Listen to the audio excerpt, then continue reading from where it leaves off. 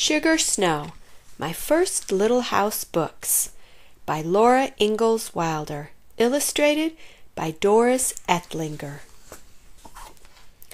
Once upon a time, a little girl named Laura lived in the big woods of Wisconsin in a little house made of logs.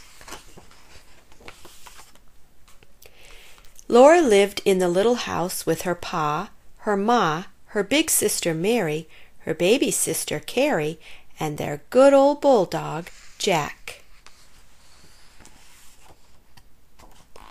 Spring was coming to the big woods. For days the sun shone and the weather was warm. All day the icicles fell one by one from the little house into the snowbanks. Then one day Laura saw a patch of ground showing through the snow. "May I go out and play, Ma?" she asked. "You may tomorrow," Ma promised. That night Laura woke up shivering. Her nose was icy cold. Ma tucked another quilt around her. "Snuggle close to Mary," Ma said, "and you'll get warm." In the morning Laura looked out the window, and the ground was covered with soft, thick snow. Pa came in, stamping the soft snow from his boots. "It's a sugar snow," he said. Laura quickly tasted a snowflake from Pa's sleeve, but it didn't taste like sugar at all. "Why is it a sugar snow, Pa?" she asked. Pa said he would explain tonight after he came home from Grandpa's. It was late when Pa came home that night. He came in with a big bucket and two little packages. He gave the bucket to Ma and the little packages to Laura and Mary. The bucket was full of dark brown maple syrup. When Laura opened her little package, she found a little hard brown cake with beautifully crinkled edges.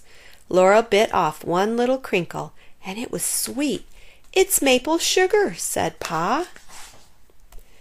Supper was ready, and Laura and Mary laid their little maple sugar cakes by their plates, while they ate the maple syrup on their bread. After supper, Pa took them on his knees as he sat by the fire and told them about his day at Grandpa's and the sugar snow. All winter, Pa said, Grandpa had been making wooden buckets for the maple syrup. When the first warm weather came, he took the buckets out into the woods and put each one by a maple tree.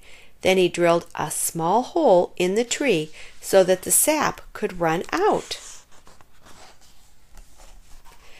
After all the buckets were full, he boiled all the sap in a big iron kettle until it turned into maple syrup.